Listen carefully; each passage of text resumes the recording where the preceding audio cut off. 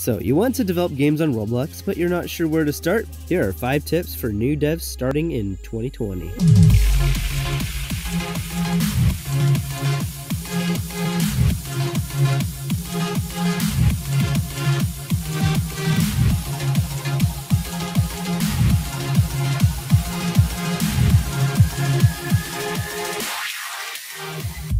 So you've made your New Year's resolution to either start learning to make games, or you want to improve existing skills. Maybe you'd like to learn to script Lua, or maybe it's building and modeling that has intrigued you. Whatever the case, you're going to need a frame of reference for where to go from here.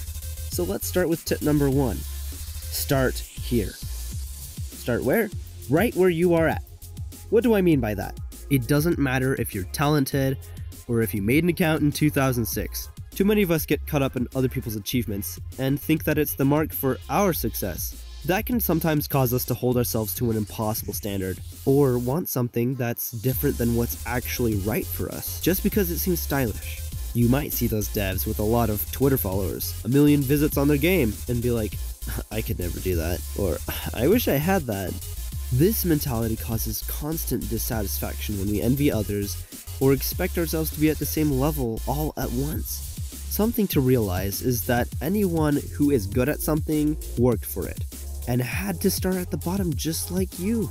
The difference between them and everyone else is that they didn't let the fact that they were absolutely nowhere to begin with discourage them from starting. Wherever you are, it is okay. Believe that. You're great the way you are. Now, don't stay where you are, get moving! Tip number 2. Be resourceful.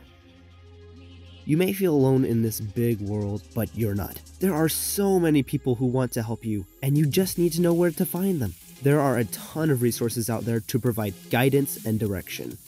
You have things like the dev forums, which absolutely anyone can read. You have wikis for Roblox Studio and Lua. There are more tutorials on YouTube than ever, and more coming out as we speak. Then you have communities centered around helping young developers progress.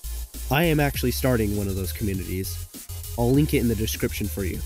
Another resource many let go by the wayside is inspiration and reference. When learning something new, it's okay to directly copy or mimic what others are doing so that you can learn it. Just make sure you don't claim the credit for someone else's work. And you should definitely be spending some time looking at work that inspires you. Train your brain to feel encouraged when you see impressive games and works of art, rather than feeling bad and like you may never get there. If you truly want to, you will get there. Let the achievements of others inspire you, not make you jealous. And that's a perfect segue into tip number 3. Respect others. The Roblox community is filled with all kinds of people. Some are kind, some are rude. Some will be honest and come through with their promises, and others will lie and try to scam you. I've worked with both, and learned some hard lessons. But here's one of the lessons that stands out. When you treat others with respect, and that means everyone, no exceptions, everything is going to be a lot better for you. You get what you put out. There are no secrets, and things get around, so be on your best behavior. I'll be coming out with a podcast episode about maintaining emotional intelligence when dealing with less pleasant people. But for now, just know this. You affect the community. As you enter it, take into consideration what you're bringing in, and ask yourself if that's the mark you want to make on the world. Never underestimate your individual impact. Moving on to tip number 4. Make habits. I can't remember how many times I started to learn a new thing or start a new project only to lose interest a little while later. The number of partially completed projects on my old hard drives is stunning. But around the time I posted my first video on this channel back in February, I started to make the habit of finishing what I begin. Since then, I've made so much more progress as a 3D builder.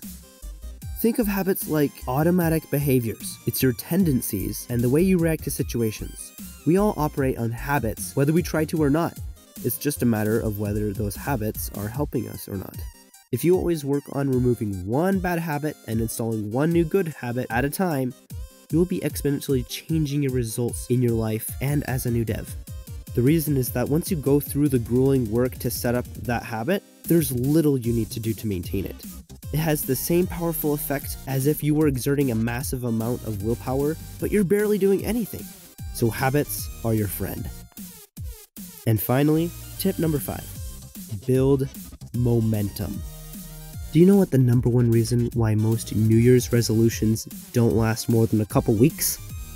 It's 2 reasons. Number 1, when you set a massive goal and expect yourself to jump into it all at once, it's like trying to go from 0 to 100 in 6 seconds in a 97 sedan without upgrades. It's simply too much.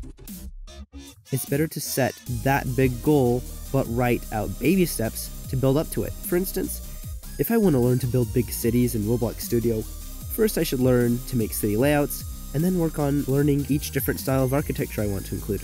Then I combine all the small pieces together, and eventually I have that massive city I wanted. You can climb a mountain, but do it one step at a time. And if you find a ski lift or an all-terrain vehicle on the way, good for you, use it. But not to be philosophical. Create little goals that lead you to your New Year's resolution. And the second reason most New Year's resolutions fail is that when we fall short of our goal, we naturally want to give up. But understand that it's not the person who can't be knocked down who's the strong one, but the person who can't be kept down. Just because you didn't do as well as you wanted to, doesn't mean you failed. You got farther than you would have if you hadn't set out on that goal. That's what goals are for.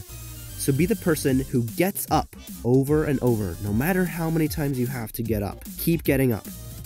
When you walk, your feet have to stay still on the ground for a second after each step, and your progression might look similar. How you approach the goals you set might even be more important than the specific goals that you set. So go, pursue your New Year's resolutions proudly. Alright, that's it for this video, guys. I sincerely hope you got value from this. Check the description for a copy-paste cheat sheet on what we discussed, and make sure you review it every day for a week after watching this video so it sticks. If you're down for mastering Roblox Studio, subscribe to the channel, and let each other know in the comments what your game dev related New Year's resolutions are. Alright, let's build a better world. Mr. Kamsaki out.